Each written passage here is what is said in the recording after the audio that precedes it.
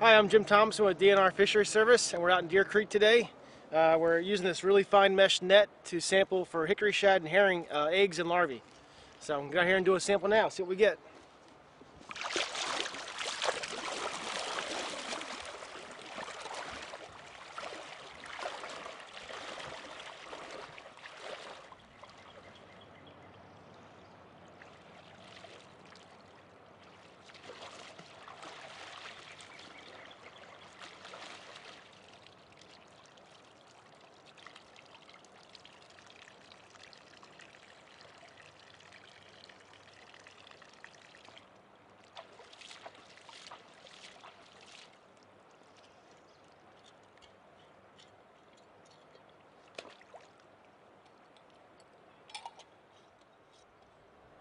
So I just got done doing a sample, and there's lots of eggs in here, probably hundreds of eggs in here, mostly hickory shad and herring eggs.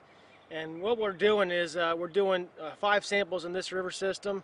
Other biologists are doing these same samples in other rivers across Maryland, and we're comparing the health of the different rivers and how pollution and also impervious surfaces can impact the populations. We're really looking at right now salinity and how road salts can affect particularly anadromous fish migrations, and also the fertility of the eggs and how well the larvae survive. So this is one of our healthier systems. We're also doing this in some more impacted systems around the bay.